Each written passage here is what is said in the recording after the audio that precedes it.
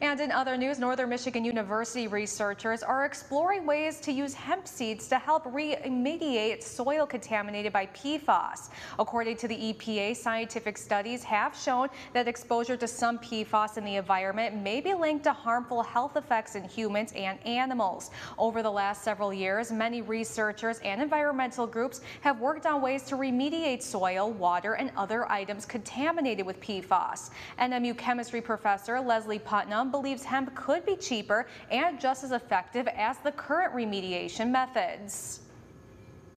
We have these 9 planters here, and they're planted with 3 different varieties of hemp. 3 of them we'll just leave as controls, so they'll just get rained on, and if they get dried out, we'll water them with water. 3 of them we will water with a solution containing PFAS.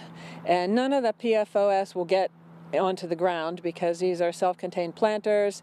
The other 3, we're going to add sludge to them. And then at the end of the season, we'll harvest the tissue and analyze it for PFAS, and of course analyze any leachate that comes out the bottom for PFAS too. Anna Novak is a senior in the NMU Medicinal Plant Chemistry program. She has been assisting Professor Putnam with this project. I think it's really cool. It's being able to take the dangerous things out of the water using hemp seeds is awesome, and just the opportunity to, even work with hemp is really cool.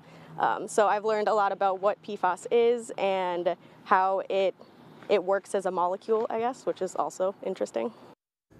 You can learn more about this research project on our website, upmatters.com.